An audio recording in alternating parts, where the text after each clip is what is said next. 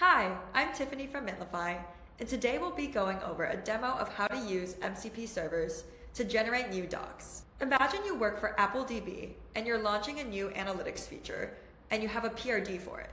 You can use AI to write this new documentation for you with MCP servers.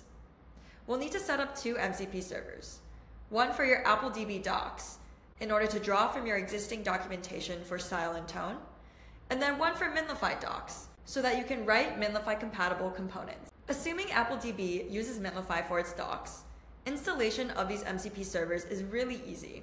All you need to do is run a simple command and the MCP server configuration will be automatically added to your MCP client. Today I'm going to be using Windsurf as my MCP client, but you can also use Claude Desktop or Cursor. I'm going to input my PRD so that Windsurf can write the doc in the style of my existing documentation, using my MCP server of my docs. And then I'm going to ask Windsurf to write it in Markdown using Mintlify components, which will then use Mintlify's MCP server. And with that, we'll have a new docs page ready to go. Let's start with installing the Mintlify docs MCP server. You can go to our documentation and find the command in our docs. Through this simple installation, you can copy and head on over to your MCP client, in this case, Windsurf. All I have to do is go to the terminal and paste that command, and I can go ahead and skip these API keys because I don't need them right now. And my MCP client is Windsurf, and just like that, my MCP server is configured. I can see that it's been installed properly by going to click Configure MCP. Windsurf will pull up the config.json file, and I can see that Mintlify has been added. Now I need to install my Apple DB server. I can go to my Mintlify dashboard and go to MCP server to find the installation command. All I have to do is copy and paste it into my terminal again.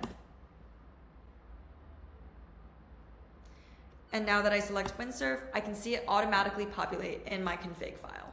I can go ahead and refresh, and now I will see Apple DB and Mintlify are both installed. So now I can start prompting Windsurf to write for me.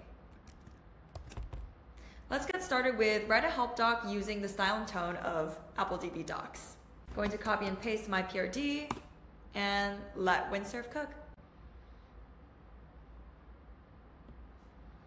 Now that Windsurf has written this help doc based on the PRD, I can ask it to write it in Markdown in a Mintlify compatible format.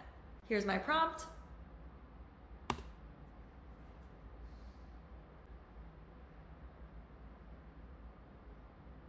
And now I can see that Windsurf is using the Mintlify MCP tool. Great, Windsurf has just written my doc using Mintlify components, which is great. One last thing that I forgot is, are there any redundancies with my existing docs? I can go ahead and ask Windsurf this as well.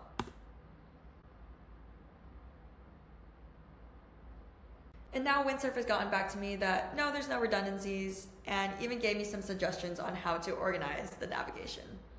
Now I have some Mintlify-ready documentation. So I'm going to go ahead and find the Markdown, copy it. I can go ahead and paste it in our web editor in Mintlify, and then switch to the visual editor to see how it formats. And now I can see everything is formatted with cards, callouts, etc. So that's it for our high-level demo of how to use an MCP server to generate new content for your documentation. Thanks for watching, and let us know if you find other killer use cases for MCP servers.